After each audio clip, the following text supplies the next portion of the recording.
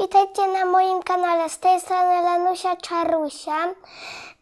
Będzie filmik o safirasach, o przyjaźni.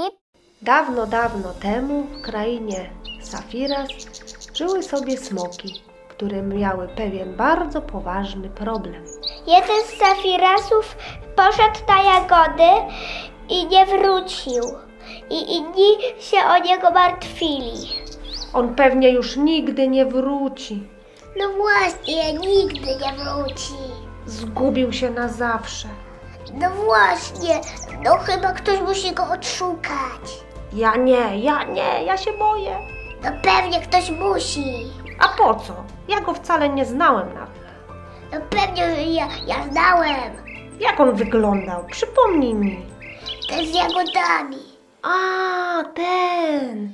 Posłuchajcie, musimy go odnaleźć. To jest jeden z nas. My jesteśmy przecież wszyscy Safiras. Musimy się trzymać razem. Jeden za wszystkich, wszyscy za... jednego. Tak jest. Nie martwicie się, że coś wam się przydarzy, coś wam się stanie? Nie, my się nie boimy. Idziecie z nami czy nie? Nie. To my idziemy sami. Długo szukali przyjaciela i bardzo było ślisko, ale nie tracili głowy. Pomimo trudności szli przez burzę, a nagle jeden stwierdził: Niedaleko jest taka grota, możemy tam pójść. Okej, dobra, bo już przemokłem, to słuchaj, nitki mam mokre gacie. Z jaskini dobiegał dziwny dźwięk.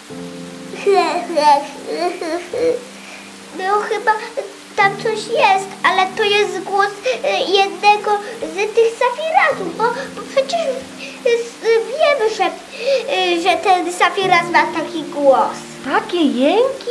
Jejku, ja nie wiem, czy to jest on. Na pewno będzie, bo ma taki głos, chyba że to jest jakaś baba Jaga. To jest ten z jagodami. Gdzie ty tam się kręciłeś? Poszłem tylko na jagody, a potem jak się zahaczyłem o drzewo, mam trochę ranę na nodze. Nie trochę ranę, tylko poważną ranę. No, wiem. Jest burza, przeczekajmy w tej grocie. Ja nazbierałem te jagody, możemy się nimi pożywić, zanim burza się nie skończy. Dobrze, ale wiesz co? Nie jestem aż tak głodny, ale mogę zjeść. A rano wrócimy do zamku. Tak. A rano na zamku wszyscy czekali. Pewnie żarły ich wilki. Nie wrócili na noc, to już nie wrócą. Nigdy. Zgubili się w lesie na zawsze. Albo niedźwiedzi zjadli ich. Dorwała ich na pewno baba Jaga zła. Co ty gadasz? Nie żyją baby Jagi. O, widzę ich. Idzie cała trójka. Nawet idzie ten z jagodami. Ale widzisz, że on ma rankę? Kuleje.